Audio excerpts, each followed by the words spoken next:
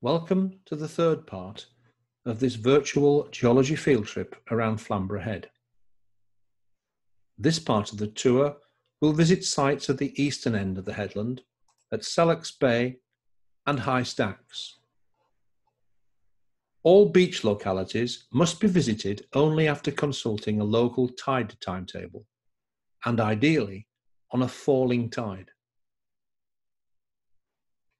In the first part of the tour, we examined sections in the cliffs at Speeton and Bempton, the highest on the headland.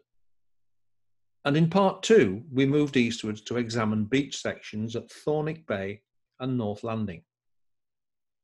Together, these localities provided us with windows into the stratigraphy of the Lower Cretaceous Hunstanton Formation and the Upper Cretaceous Chalk Group, from its base up to the High Turonian of the Burnham Formation.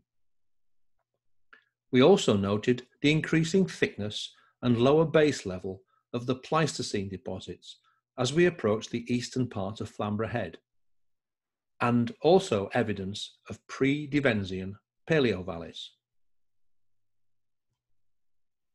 In this part, we'll be looking at neighbouring sites at the very end of Flamborough Head, shore sections at Selwick Bay, and after a short cliff-top walk, an overview of High Stacks.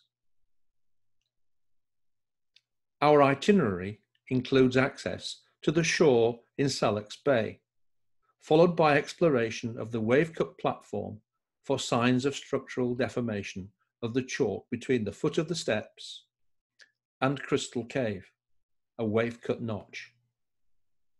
From there, we'll move into Monk Hole and take a look at the lithostratigraphy in a relatively undisturbed section before crossing to the north side, noticing more structural and some new sedimentary features in Mulk Hole and on Kindle Scar.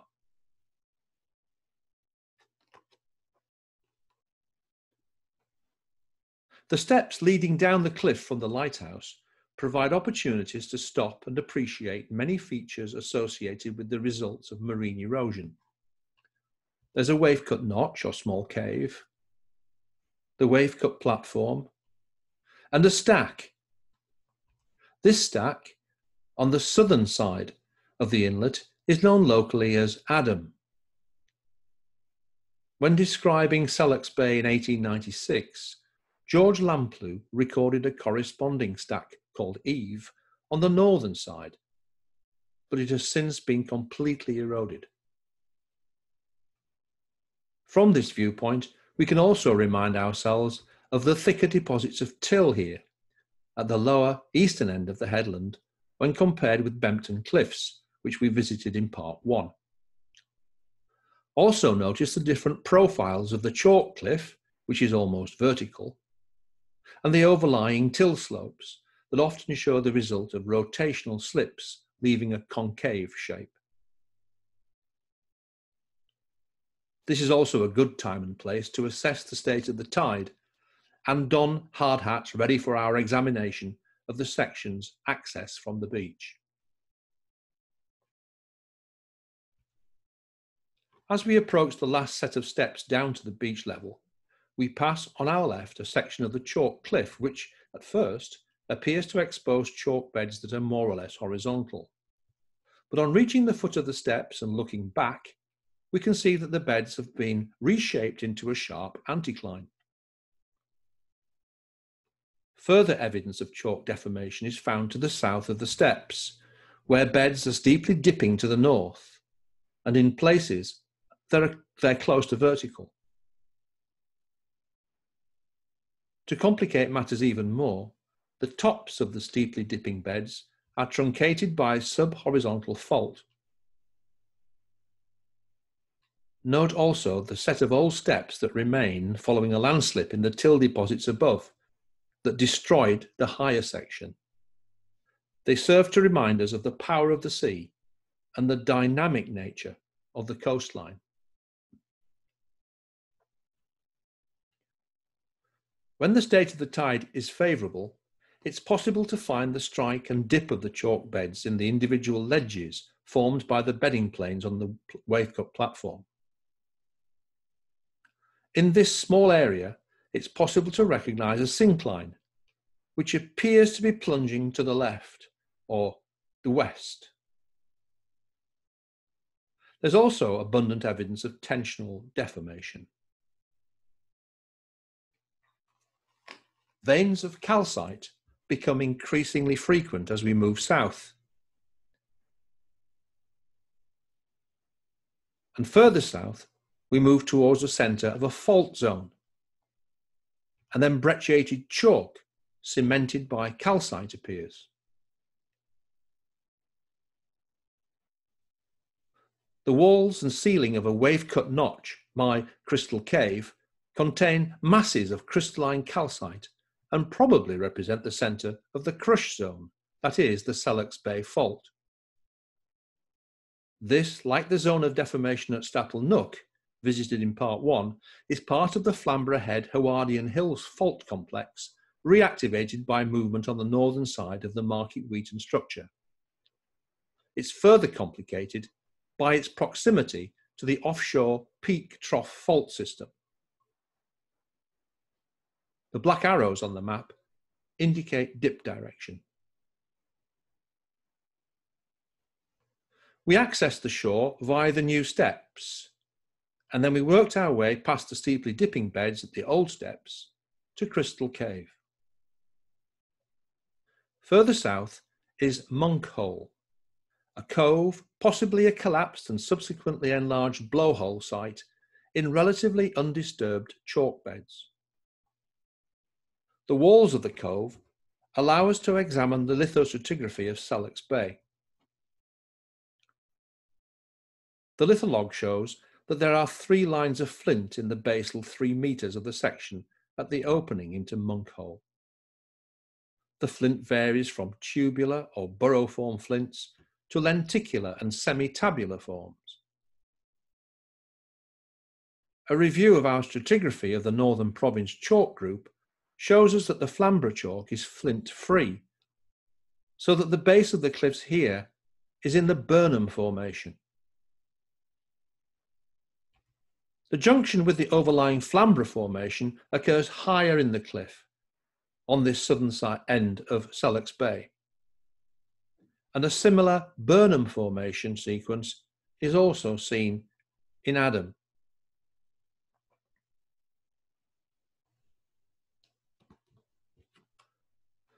Before we leave Monk Hole, let's spend a little time looking at the material that floors it.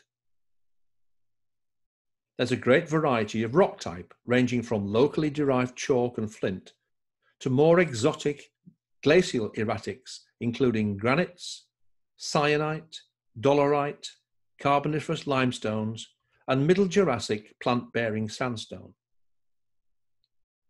Much of this material results from erosion of the glacial till deposits and subsequent sorting by the sea. On a falling tide, we're crossing the wave-cut platform, which may still be very slippery, and the Selwick Bay shatter zone to the northern side of the inlet, on our way to examine sedimentary structures and small faults in Monk Hole, and then the lithostratigraphy on Kindle Scar.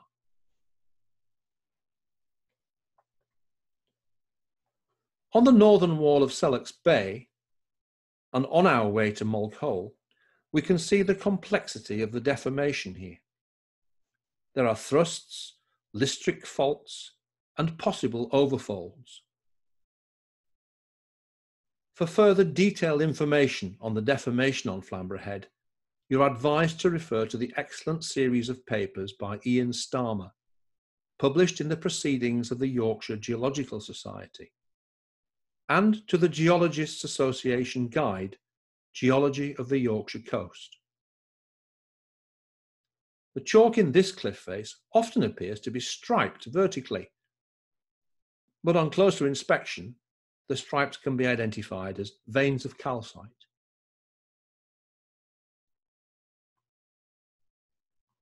At the entrance to Monk Hole, the beds of chalk appear to sag, and some beds channel into beds below. These are interpreted as sedimentary features produced by unconsolidated sediment, possibly involving some mass movement, rather than tectonic deformation.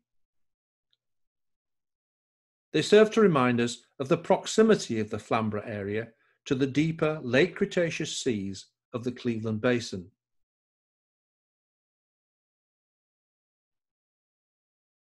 Inside Molk Hole, possibly the site of another collapsed blowhole, we can see the chalk beds dipping gently to the south. And if we take the place of the figure on the right and follow his line of sight, we can view a magnificent sea arch, through which we can just glimpse the platform of Kindle Scar.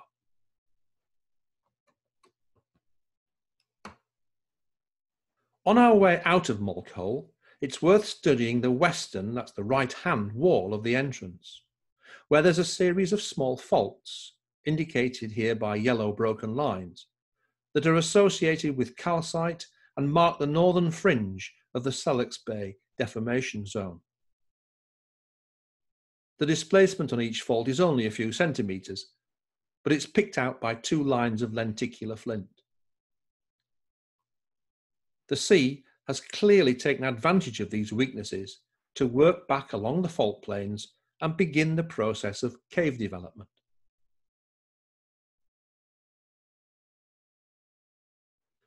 On Kindle Scar, the lower part of the cliff contains the highest flints of the Burnham Chalk formation, known as the High Stacks Flint, and so marks the boundary with the overlying Flamborough formation.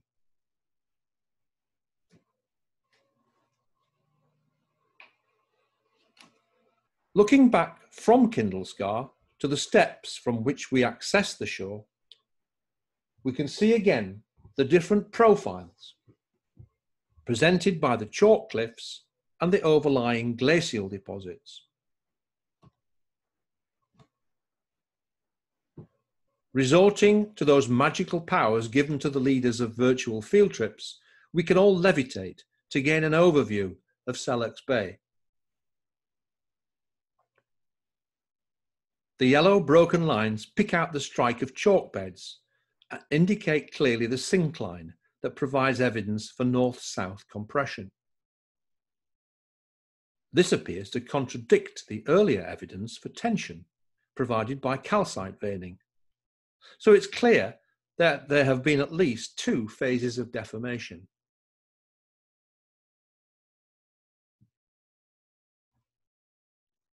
Leaving Selwick Bay by the steps and path back to the lighthouse and continuing towards the Coast Guard station, we can stop briefly above Pigeon Hole, being careful not to get too close to the unstable edge. The glacial till that caps the chalk is susceptible to rotational slippage, especially after wet weather, but from the cliff top we can make out the remains of a blowhole, this time with its tunnel to the sea intact. This view provides a different angle and shows the tunnel exit at the bottom of the blowhole shaft, the concave plane of a landslip, and an unstable block which is in the process of collapsing.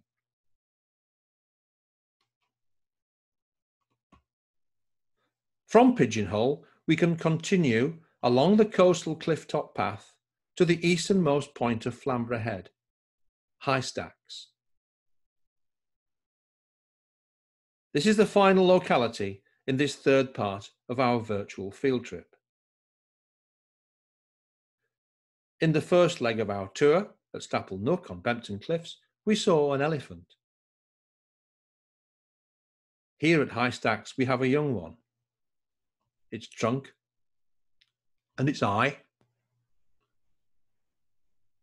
And there's also a clear view of stages in the development of a sea arch, with a more advanced stage to the rear of the elephant. The till deposits are relatively thick at High Stacks, and we begin to see some of their complexity. A lens of bedded chalk gravel is visible within the till. The sea is attacking the headland from more than one direction and threatens to break through and isolate High Stacks from the mainland at a point which may well be another paleo valley.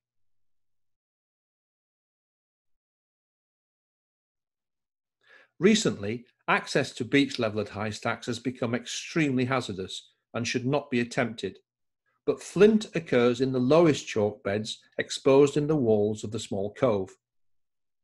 This is the high stacks flint, which we observed on Kindle Scar, and it marks the boundary between the flinty Burnham Formation and the flintless Flamborough Formation. It is the last flint that we'll encounter on our tour of Flamborough Head.